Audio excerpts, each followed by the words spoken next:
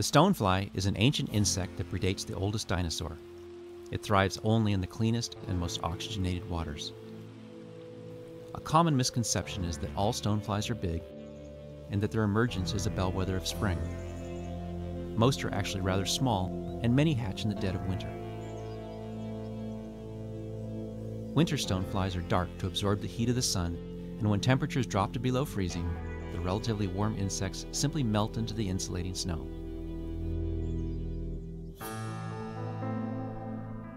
Some stoneflies are gargantuan.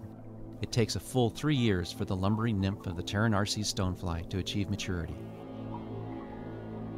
This unusual multi-year lifespan provides an important food source for fish during seasons when most aquatic insects are in their egg or nearly microscopic states.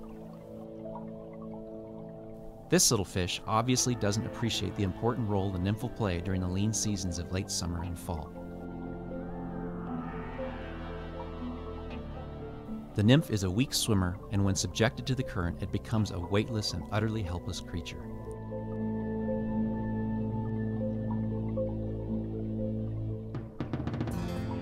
Compare the buoyant nature of the nymph with the lead-filled imitations used by most fly fishers.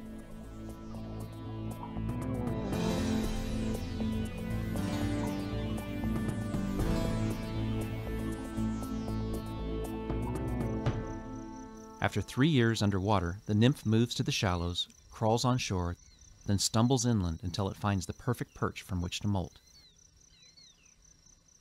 Unlike butterflies and other insects who go through a pupal phase, the primitive stonefly undergoes what is known as incomplete metamorphosis and transforms directly from the nymph into the winged adult.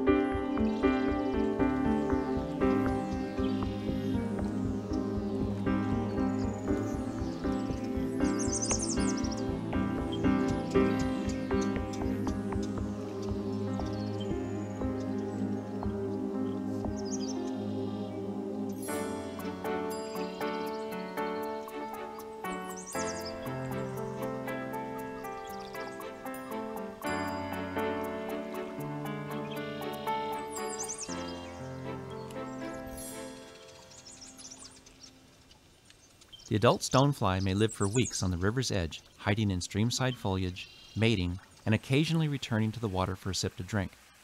In the process of laying their eggs, many get trapped on the water and once again become available to hungry trout.